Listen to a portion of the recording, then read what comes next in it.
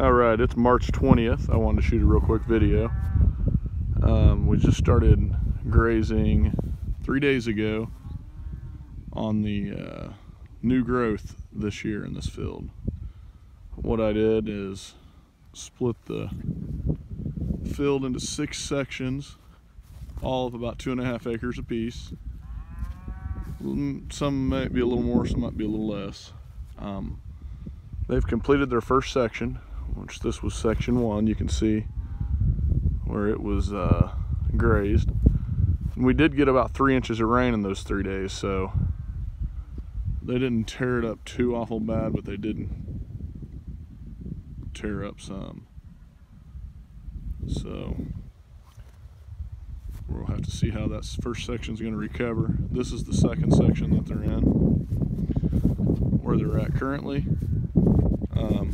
You can see the grass is just now starting to form a tip. So it's really not a lot out here, but there's more out here than there is in the hay bales. So they're going to be here. Now I do have dry hay up there in the front section where the sage grass is really bad up there. I've got one in a bell ring and one outside of a bell ring, just so that they can have something extra to snack on, so that they're not getting strictly green grass when they go up for water. I'm hoping that they swing by and need some dry hay. Pretty much that's what I wanted to show you, but you can definitely tell the grazing stripe of where they were at for 3 days, but with 3 inches of rain too. And I moved that fence. There's an electric fence perimeter up next to the barbed wire over there, and I moved it a lot closer to the barbed wire fence so that they could eat more of the stockpile that they never even touched over the winter. So I'll show you, drive over there and show you the cows. All right, I drove over here to the cows. As you can tell, even though we had 3 inches of rain, mud is not an issue. The last 3 days they've been over there on that grass. None of these cows have mud caked to them. So it's a good way to keep your cows out of the mud, is doing this rotational grazing. So a little heifer here.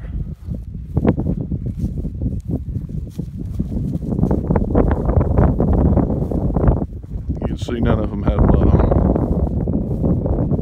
There's our new bull, South Pole bull.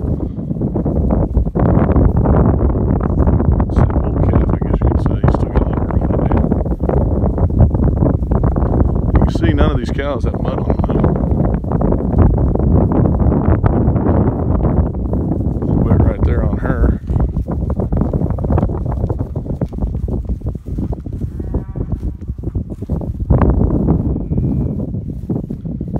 They're doing fine out here. This little steer calf, his nickname is Rocky. He was born on the rocks. There's a rock pile back up in that fence row. He was born last year, and he was frozen to the rock pile, almost dead, and we ended up saving him out of the bathtub, putting him in the bathtub, putting blankets on him, electric blanket, warm towels. We got him revived, got him back out here. Did sell his mother, so we don't have his mother no more, but as you can see, these cows are enjoying this green grass. And I think the dry hay, like you can see that right there, the dry hay is very, very beneficial in the first parts of spring. Not seeing, you see a little puddle in that, but they're not scouring to death. The so-called green grass squirts, they're not having. So there's Shorty and Shorty's little heifer calf way in the back. I'm not going to walk down there. I'll zoom in though. They're all the way in the back. So anyways, I just wanted to shoot a quick video and show you guys where the herd is. And right now they're going to be in this section for 3 days. It's Friday night, Saturday, Sunday, Monday. I'll probably move them in the next section Sunday so I can avoid doing it on a Monday night after I get off work. So I'll probably do it Sunday night, move them in the next section, and I'll just keep moving them across, and we'll see what the regrowth looks like after they get across. We have I can't remember now, 7 sections I think now is how I'd roped it off. So if we have 7 sections and they stay in each section for, we'll say 4 days, that's 28 days of regrowth. So minus the 4 days if they were on there, so it'll be 24 days. They won't go back to this same section for 3 weeks. So, which is not as long as I would like. I'd like to be able to do 35 or 40 days, but a little bit of land and too many cows, and that's where I'm at. So, till next time, thanks for watching.